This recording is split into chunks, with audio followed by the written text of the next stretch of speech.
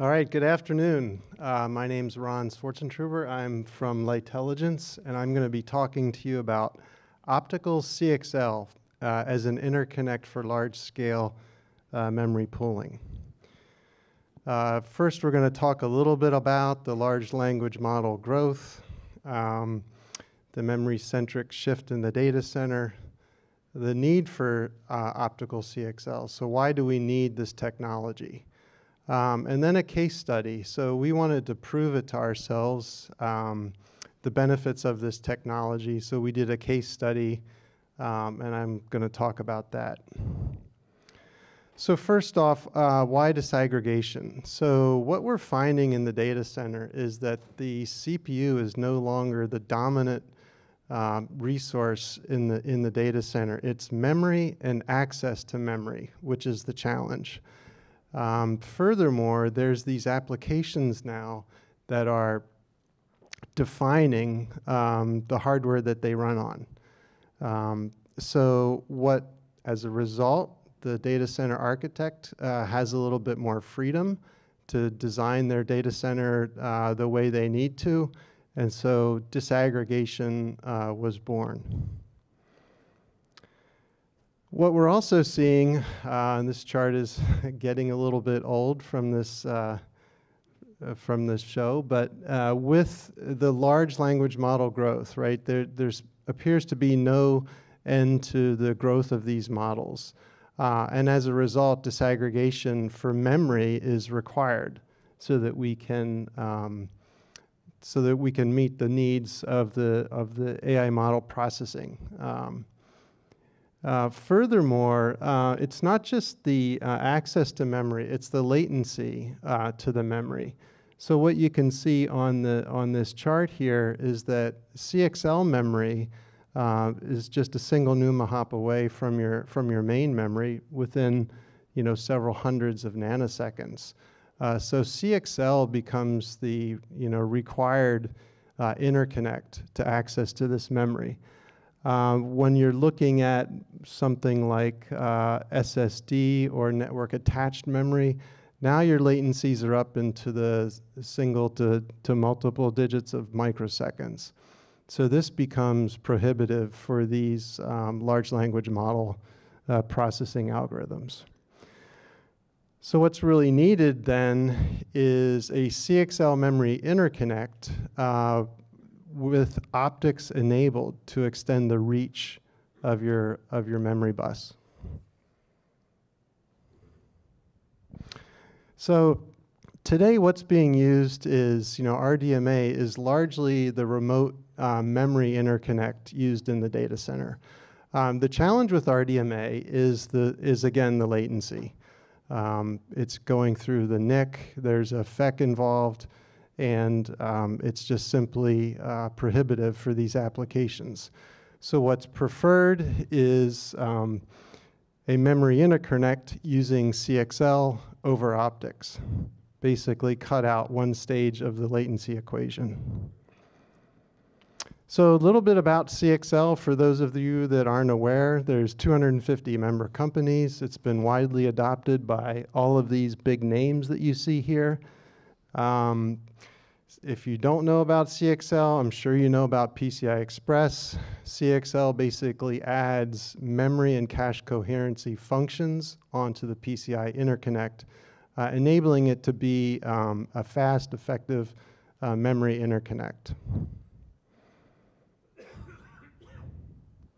So why optical CXL? Well, first off, the signal loss over copper is extremely high. Copper can basically, even in a Gen 5 situation, maybe extend 2 to 5 meters, right? And compared to optics, which can go that 30 meters to 50, even 100 meters, which is likely not going to be needed, but certainly in the 10 to 30 meters if needed to connect to your remote memory. Furthermore, the cross-sectional area of your copper cable is pretty massive. If you've ever seen a Gen 5 cable, And the TE showed theirs just a few hours ago. It's quite large compared to the cross-sectional area of fiber, which is, by comparison, much smaller. So what's needed then is a memory interconnect that can break through the rack. Basically, extend the reach of your CXL memory interconnect across multiple racks and even through the data center. So you can fully disaggregate your data center architecture. It's no longer confined to a single rack with a few meters of copper cable. Okay, so that's the premise, and let's talk about the study. So we went out to prove why this is advantageous and to show people the advantages of optical CXL. So what we did is we built a case study using large language model inference. So what you can see here is a Supermicro server on the left-hand side equipped with an AMD Genoa processor. That processor can support CXL 1.1. We made use of the Memverge memory tiering software. I'll talk about that a little bit during the results section. We have an A10 GPU that's running the LLM inference, and that is then connected with a PCI CXL card, okay, which is connected by two 24 MPO multi-mode fibers to a second card on a memory expansion box that we purpose-built for the demo.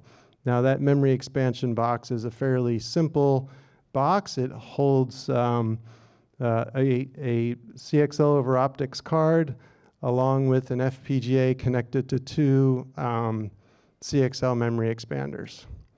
In this case, we're using the Samsung 128 gigabyte expanders, and each of those have a Gen 5x8 link.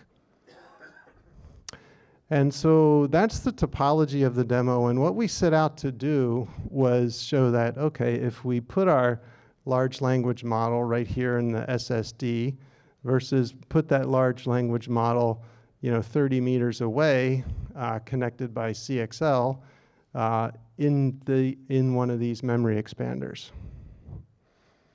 And that's what we set out to test. So for the purposes of this demonstration, we chose OPT66B. The reason we chose that model is it fits in a single CXL memory expander. It's 128 gig. And the workload that we gave it was news text summarization.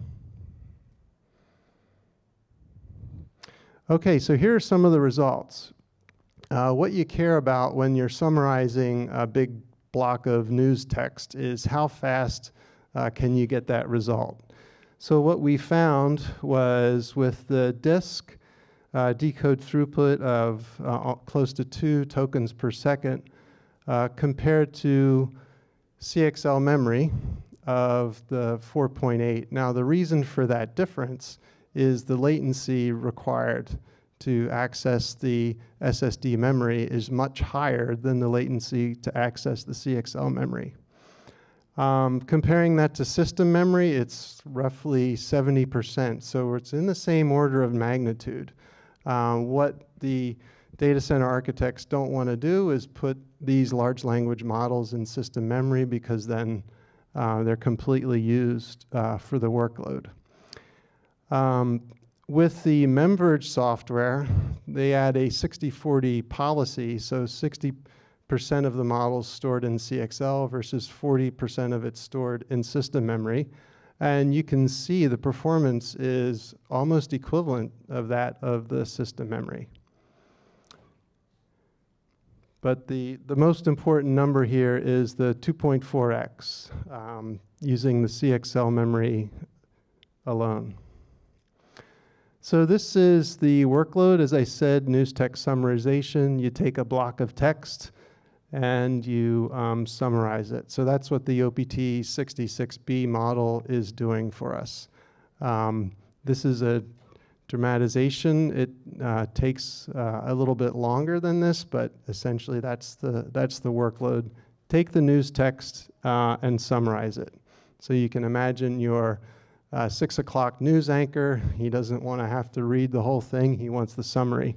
Well, here it is. Okay, some additional results. What you can see from this chart is the decode throughput is 2.5 times better using the CXL memory versus the SSD. Our GPU is now fully utilized at 95%.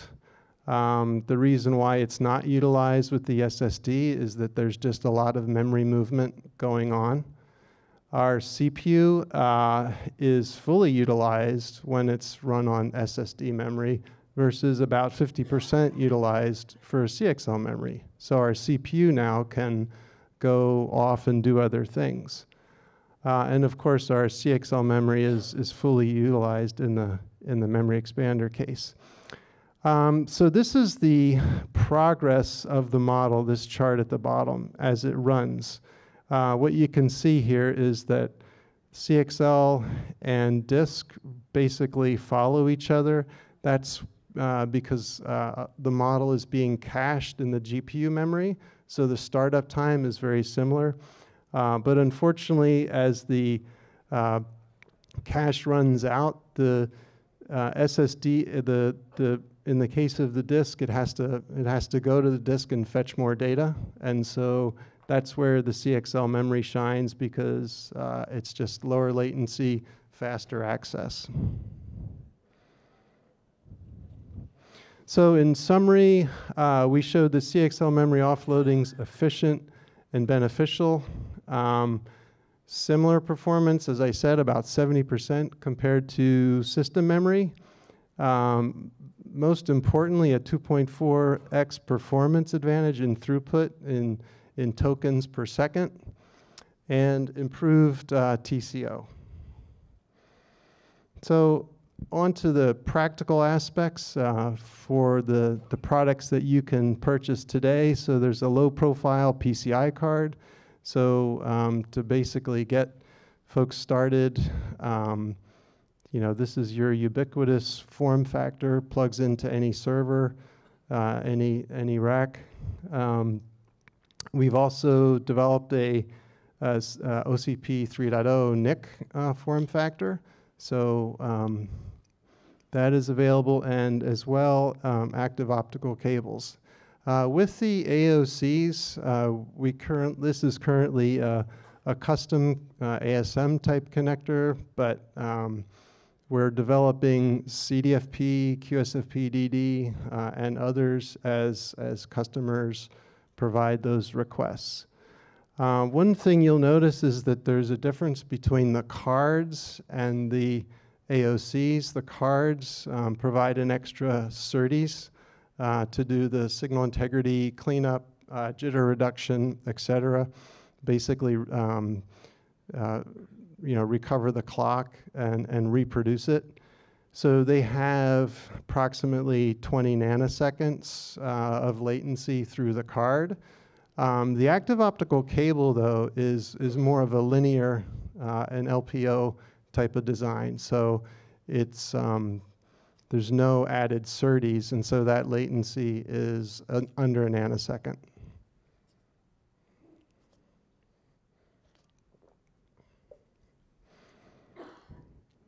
And I think that's about it. If you'd like more information, we have a recording of the demo at our booth at C18, and you can come talk to us more about the product.